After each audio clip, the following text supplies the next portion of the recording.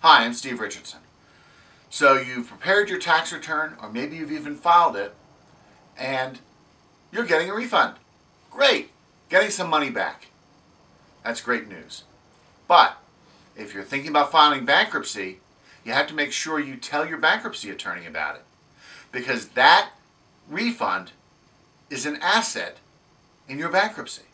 It's something you own. Even if you haven't received it yet, you're due to receive it. It's still an asset. So you have to make sure you list that refund in your bankruptcy petition, because you have to disclose all your assets. And you have to make sure that it is properly protected with an exemption, which is something that protects an asset in a bankruptcy. Because if you don't do that, if you don't file the exemption, and you file your Chapter 7 bankruptcy, the trustee may take that money from you, take away your refund and use it to pay your creditors. Or worse, if you don't list it, and that trustee finds out later that you didn't, you could end up losing your discharge altogether for failure to disclose an asset.